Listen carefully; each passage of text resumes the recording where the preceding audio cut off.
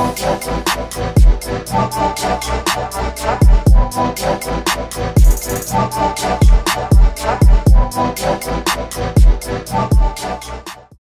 a DIY creamy clay wash. Here are all the ingredients. Everything will be listed below in the description box.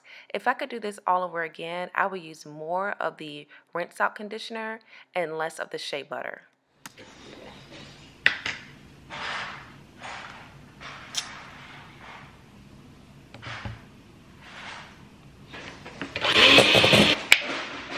One, two, three squirts of that conditioner. Two more of that conditioner.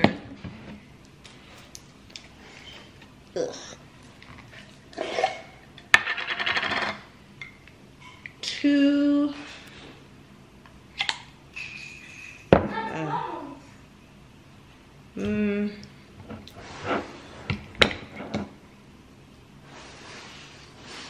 Quite a bit of coconut oil.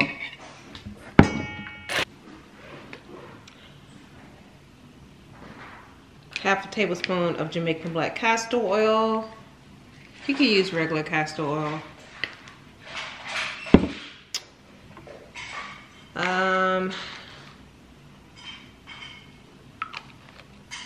1 teaspoon of argan oil. 1 teaspoon of grapeseed oil. And I think that's 1/4 of a cup of almond oil left in here, but we are going to do, I think a cap full of this will be a tablespoon. I have a plastic spatula. You don't want to use metal because of the charges. Basically the clay won't be as effective.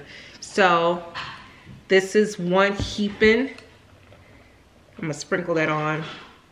And I'm gonna whip this in like so.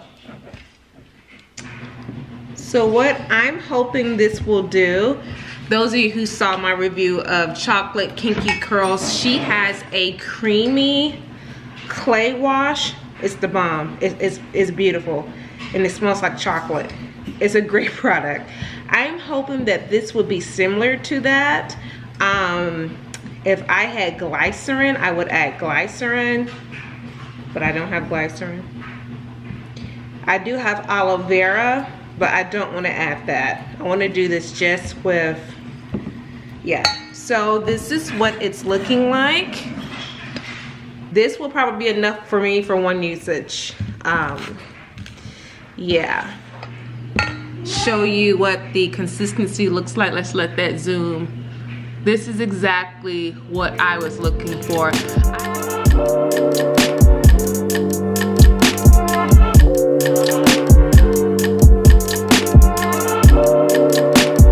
Ryan Little. Yoga.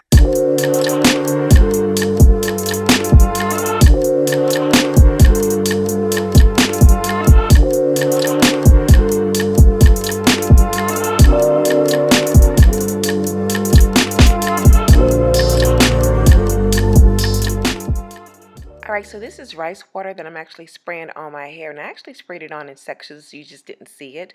Now I'm going to apply a plastic cap and leave this on my hair for 2 hours.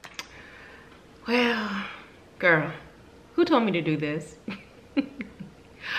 Not a lot of people suggested this, but about 2 or 3 of you suggested this. I have been in the shower for 15 minutes trying to rinse this stuff out of my hair. My hair is extremely soft, but it is greasy. You probably can't even see that. At this point, I'm gonna have to shampoo, cleanse my hair, and then do some more conditioner. It's getting frizzy. When I first tried to wash it out and jump out the shower, and I jumped out the shower to look at it, my hair was white and it was coated. My curls were popping though. You can kind of see it on this side. I mean, the curls were hella defined. I know a couple of people like, why did you do all that? Why don't you just use the clay by itself? I have done that, girl. I've done a clay wash, and I've actually done a shea butter, DIY shea butter deep conditioner. Again, I was trying to replicate a hair product sold by Chocolate Kinky Curls. And yeah, her clay wash at least. And yeah, no, it's soft. It's really soft. So this is a pass. Now I would possibly recommend, let me back up. I would not recommend this for people, for those of you who have my density and texture. But I think that if you don't have as much hair as I do, and if you have a looser curl pattern, this will be okay. But girl, my hair feels heavy and it feels greasy. And I think it's the combination of the clay with the shea butter, because like I said before, when I done a shea butter deep conditioner, it was fabulous and it rinsed out great. But the clay is what's adhering to my hair, and then it's heavy because of that. So you live and you learn, girl. So that I thought I owed it to you guys to come back on cam real quick. My hair is hella soft and moisturized. Excuse the foggy glasses. This is what I would recommend. Do the mask first, then shampoo and condition. Yes, look at, it's like moisture overload, and this is the side. I love it. Now, I don't think I will be trying this again because I have a lot of hair and it took literally forever to wash it all out. But that's only because I was washing out, well, I did a conditioner. Maybe I'll do it again and use more conditioner and less of the clay itself. All right, you guys, take care.